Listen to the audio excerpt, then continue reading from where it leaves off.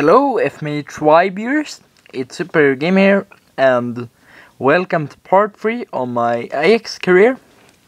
And before I start off this video, I just want to make a couple of apologies. And the first one is regarding that I want to apologize for not putting this video up earlier.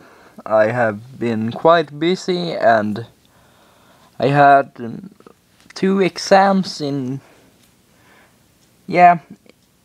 this past week, and I had to study a lot, and I have just been really busy. And the next thing I wanna talk to you about is that I wanna apologize for these episodes, this episode and the next episode, that they will be a little bit of a mess, because I was waiting to go into a doctor's appointment, and I played too much FM, and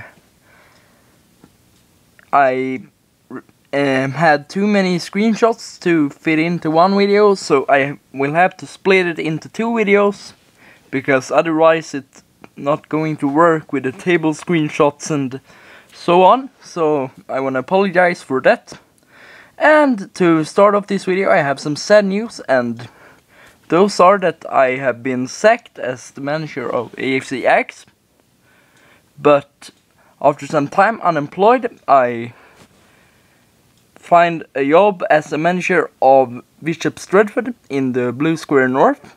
And to start off the season, or not really the season, but my time at the helm, I got a team report that stated that goalkeeping could be an issue. And the first result I want to discuss is against Staybridge. We drew that game 3-3. And the next game against Ajax, we lost 2-1. And the game after that we lost as well, so I thought that we were on quite a bad run of form. But I was experimenting with the